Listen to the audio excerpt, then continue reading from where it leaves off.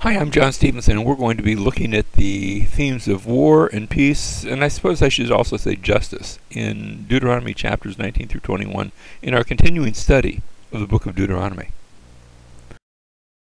Now, this central section, started off with the stipulations in Deuteronomy chapter 5, where we had the Ten Commandments. When we got to chapters 12 through 15, we had those commandments that are related to the first four commandments, commandments related to God. So there were warnings about idolatry, and laws about how you worship. We get to chapter 16, verse 18, and from here on, these commandments and stipulations are related to the last six commandments, how to get along with other people. So we had things like qualifications for leadership, and of course that relates to respect for authority, honor your father and mother. Now we have war and peace, but I also want to add justice. I just couldn't fit it in here. And then there's going to be laws of living. So that that first section dealt with ceremonial righteousness, our righteousness toward God. Then we have governmental righteousness, getting along with others and those in authority. And finally, we're going to see eventually practical righteousness, just again getting along with your next door neighbor.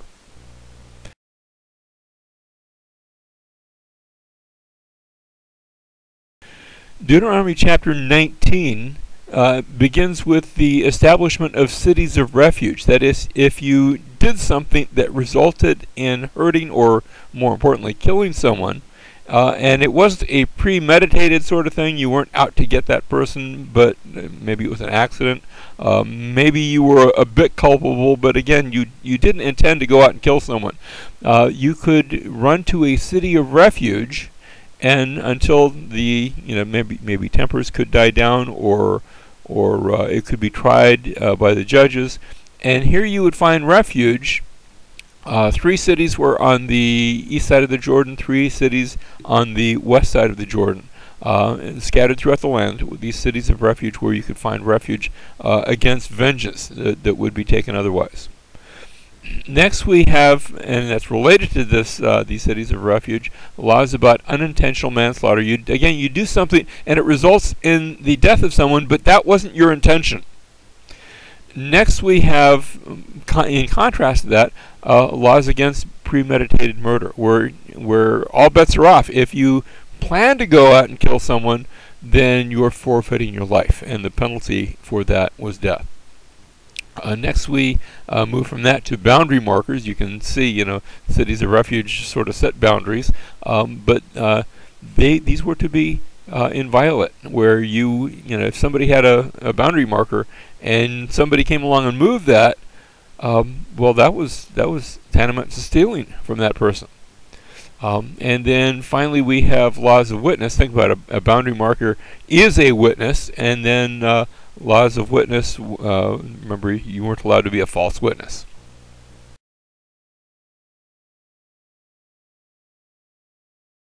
Now we read in Deuteronomy 19:15 that a single witness shall not rise up against a man on account of any iniquity or any sin which is committed.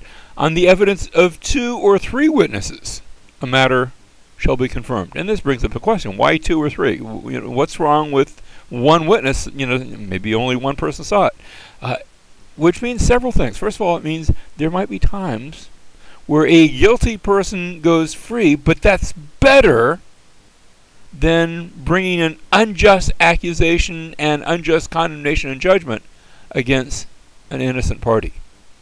And so, if there was only one witness, well, he might have been mistaken. There is to be corroborative evidence. There must be more than one witness against someone. Even at the trial of Jesus, remember, of course, they were false witnesses, but there were 2 witnesses who wanted to come forward, and of course, as they were questioned, it soon became apparent that they didn't have the stories together, and so Jesus should have gone free as a result.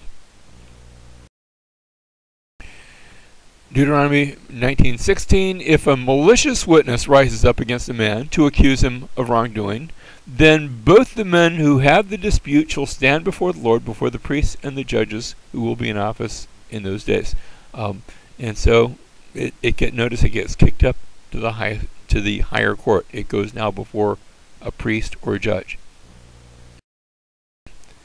Verse 18, the judges shall investigate thoroughly, and if the witness is a false witness, and he's accused his brother falsely, then you shall do to him just as he had intended to do to his brother. Thus you shall purge the evil from among you. Being a false witness could be a dangerous affair, where you would suffer the penalty that you tried to impose on somebody else. Verse 21, thus you shall not show pity, life for life, eye for eye, tooth for tooth, hand for hand, foot for foot. And of course, we have to ask, how does this relate to the commandment of Jesus to turn the other cheek? That's the opposite, the polar opposite of life for life, eye for eye, tooth for tooth, and so on. And the answer is that one is the governmental authority, the other is the personal preference. That is, I am not to go out and say, I want justice. I need to be able to forgive. When I am wronged, I need to be able to forgive. But I can't forgive on behalf of someone else. In other words, if person A punches B in the nose, I can't say, oh, I'm going to forgive that punch because I'm not the one that got punched. I can only forgive for myself. Deuteronomy chapter 20, now we move to the area of warfare, and in verses 1 through 4 we have the call to be trusting God in times of war. Verses 5 through 9 are military exemptions. There are certain people who did not have to go to war, and we're going to see a list there. The military exemptions are those given to the man who's built a new house and he hasn't dedicated it. He hasn't gotten a chance to enjoy his house. He's planted a vineyard and hasn't begun to enjoy its fruit. He's engaged to a woman, has not begun to enjoy her. He has not married her yet. Or even someone who is afraid or faint-hearted was given a military exemption.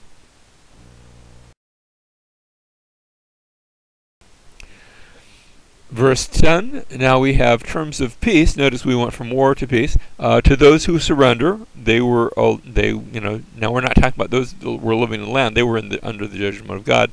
But for other countries, if they surrendered, then terms of peace were to be given. But those who were living in the land, they were to be completely destroyed because that was God's judgment. And that was inviolate. Verse 16, only in the cities of these people that the Lord your God has given you as an inheritance, you shall not leave alive anything that breathes. There was a cancer in the land, and it was to be ruthlessly cut out. Verse 17, but you shall utterly destroy them, the Hittite, and the Amorite, the Canaanite, and the Perizzite, the Hivite, and the Jebusite, as the Lord your God has commanded you, so that they may not teach you to do according to all their detestable things, which they have done for their gods, so that you would sin against the Lord your God.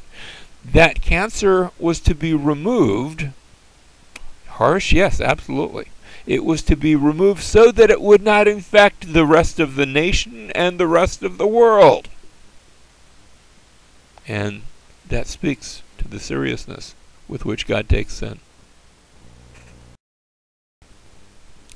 So we have the complete destruction of those living in the land, and finally, verses 19-20 almost just seems almost like a subject change, but it's not really. The preservation of fruit trees. We're talking about those things that are moved out of the land, and yet the fruit trees are allowed to remain. So we have rules of warfare, chapter 20, but then we have rules of other sorts of killings, which takes place in chapter 21. Now in chapter 21, verse 1, if a slain person is found lying in the open country, in the land which the Lord your God gives you to possess, and it is not known who has struck him, then your elders and your judges shall go out and measure the distance to the cities which are around the slain one. Here's somebody, he died. It was evidently not a natural death.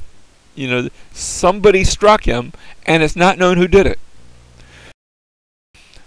Verse 3, it shall be that the city which is nearest to the slain man, that is, the elders of that city, shall take a heifer of the herd, which has not been worked, which has not pulled a yoke.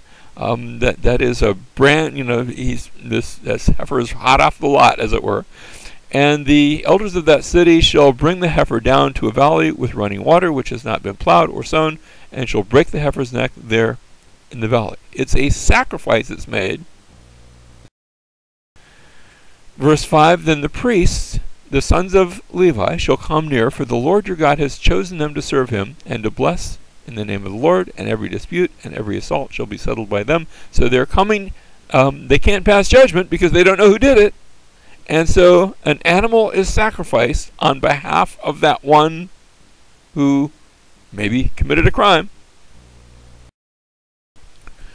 Verses 6 and 7, all the elders of that city which is nearest to the slain man shall wash their hands over the heifer whose neck was broken in the valley, and they shall answer and say, our hands did not shed this blood, nor did our eyes see it.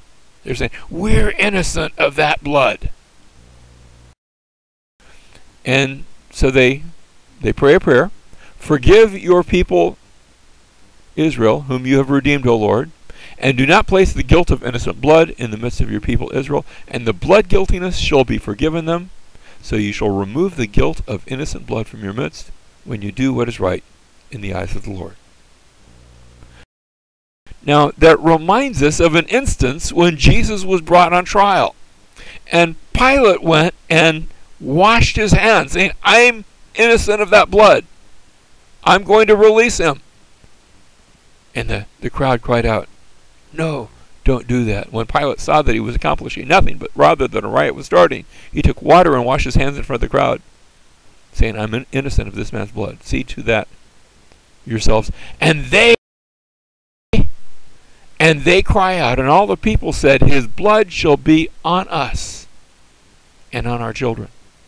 Striking words, and within 40 years, that was being carried out in a very vivid, literal, and graphic way, as the people of Jerusalem were slain and butchered by the Romans when the city fell in the year 70.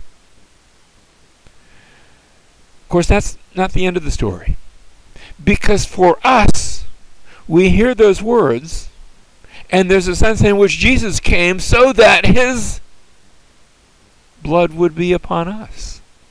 Not in the sense of bringing us guilt, because frankly we have been guilty, but in the sense of dying in our place, so that his blood is treated as though we had yes been guilty, but now had been convicted and slain and put to death. He died the death that I am spiritually and figuratively assumed to have died. He took my place, identifying with me, so that my punishment has been carried out in Christ, if we believe.